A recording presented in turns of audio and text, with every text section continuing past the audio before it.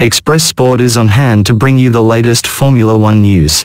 Max Verstappen and Lewis Hamilton's attentions will soon turn to the Spanish Grand Prix as F1 stars enjoy a short break following the conclusion of last weekend's thrilling Canadian GP.